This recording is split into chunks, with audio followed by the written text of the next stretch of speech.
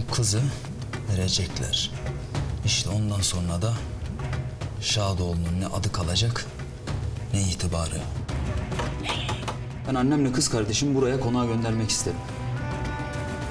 Hayırlı bir mesele için. Yaren bu ailenin kızı. Reyhan kim ha? Eksikliğim, kusurluyum sana karşı. Bir yetime babalık ettim diye. Bana bak Reyhan. Miran'dan uzak dur. Ben de bu ailenin atası olarak münasip buldum. Haber göndereceğim, gelip isteyecekler. Söyle.